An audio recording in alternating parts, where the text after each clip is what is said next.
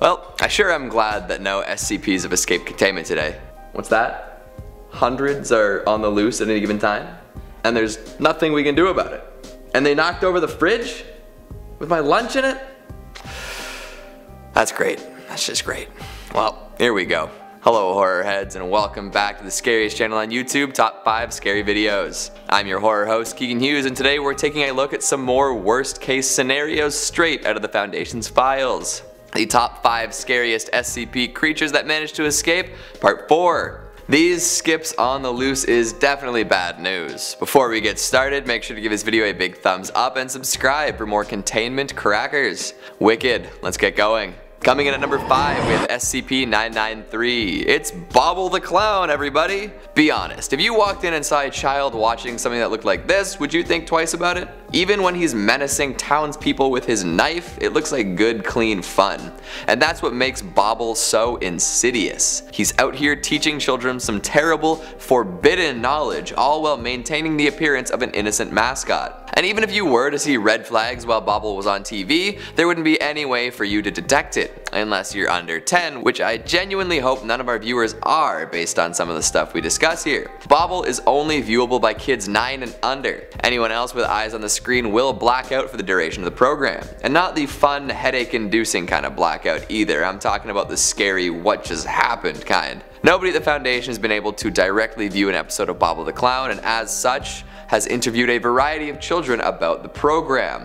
The results are worrying. Kids will describe the show teaching them how to do violent and morally reprehensible things. In the episode titled Bobble's Kitchen Surprise, the animated clown teaches kids to kidnap people, then skin, gut, and cook them. In another episode called Bobble's Sneaky Saturday, he's explaining to the kids how to remain unseen in crowded places before he follows a woman to her home and kills her with a butcher's knife. He even discusses how to cause containment breaches and murder researchers at the Foundation. Not the wholesome educational entertainment that most parents want their children consuming, but it's still like a little bit better than Elsa and Spider-Man videos and mystery egg unboxings, I guess. Coming in at number 4, we have SCP-990. The future is scary. Keep that in mind as I describe this dream prophet. Foundation members are the only people who seem to be aware of 990's existence. Nobody else in the world has reported dreams involving this future-sighted fellow. He's a human male dressed in a Cold War era suit who only appears in dreams. Never sighted in real life, he shows up with prophetic visions of the soon-to-be. When he appears in a dream, he'll bring news of upcoming end-of-world scenarios that the Foundation can stop. The first recorded instance of this happening involved an agent who slept for 40 hours straight, only to awaken in a highly agitated state, rambling about the end of the world. He had foreseen a series of events leading to several tactical nukes being launched, resulting in the extermination of 98% of the human race and a total collapse of human society. By relaying this info to a mobile task force, they were able to eliminate the threat that was going to begin the chain reaction. Unfortunately, this agent died of shock-like symptoms following this outburst. 990 doesn't just predict doomsday either. He's also capable of foreseeing the deaths of doctors and researchers, and even clued the Foundation into a highly dangerous SCP that they had yet to contain. 990 only appears when he wants to appear though, and nobody has been successful in contacting him outside of a random dream. Where is he getting this info? Why does he feel compelled to let the Foundation know? Is there something sinister going on that we don't know about? Only time will tell.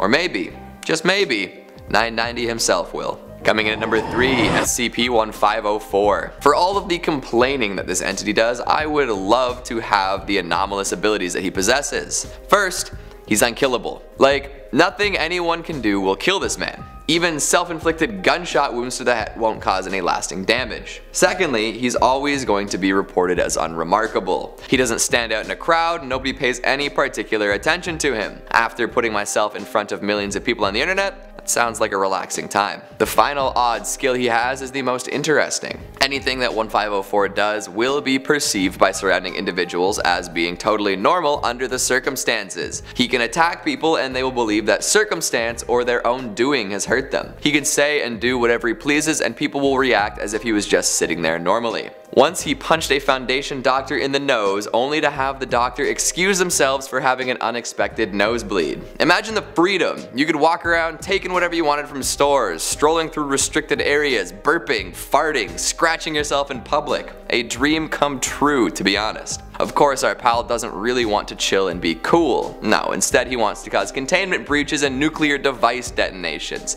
Great work, dude.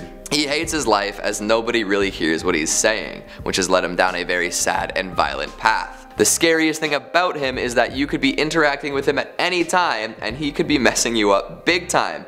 You'd have no idea. He could be causing all these awful things going on around you. He could even kill your family right in front of your eyes and you wouldn't know it was him.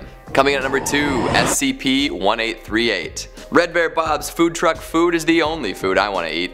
This delicious SCP is a food truck that appears near pro football games around 18 to 36 hours before kickoff. It's a pretty standard looking food truck, usually run by 2 instances that we'll call 1838-1 from now on. These folks are always changing with no discernible pattern when it comes to age, ethnicity, gender, etc. Forget asking them about themselves though, they're very secretive. Bob's food truck tends to sling standard fare like burgers, fries, hot dogs, chicken, and pop. This food, known as 1838-2, is anomalously delicious. So much so that anyone who eats it will turn down any and all other food. They'll also express a deep desire to continue eating Bob's burgers. Give me that cauliflower's cumin from inside the house burger with cauliflower and cumin.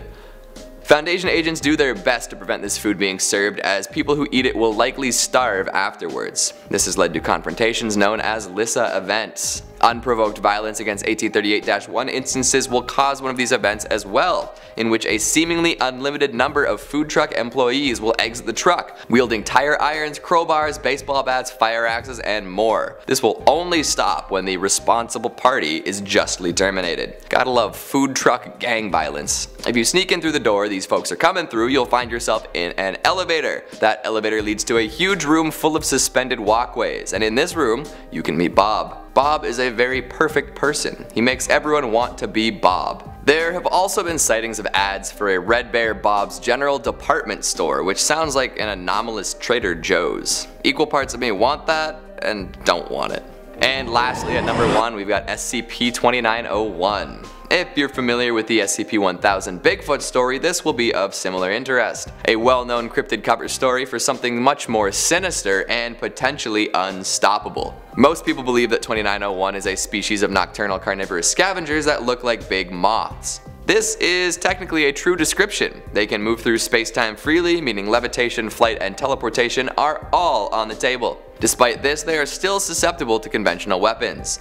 Our light-following friends are also able to emit acoustic cancellation fields around them, probably meant to aid in stealth. Agents have been told to stand their ground if confronted by one, as running away will only provoke them to chase you.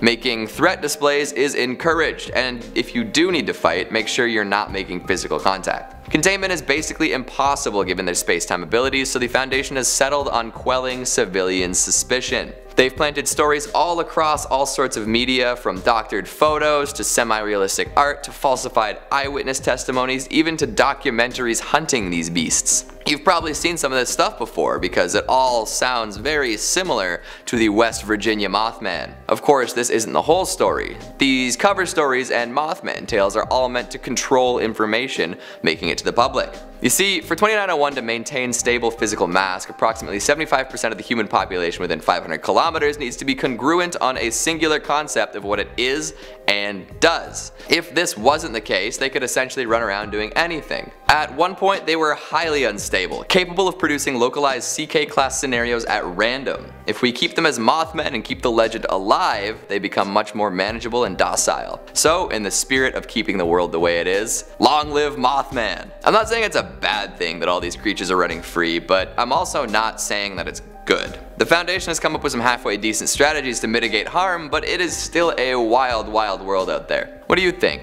What's your favorite Escapee SCP? If you were on death row, what would your last meal be? Make sure you let me know down in the comments. Speaking of comments, let's take a look at some of your more toadish ones from top 5 terrible horror movies that lost studios millions. Schlockrock says,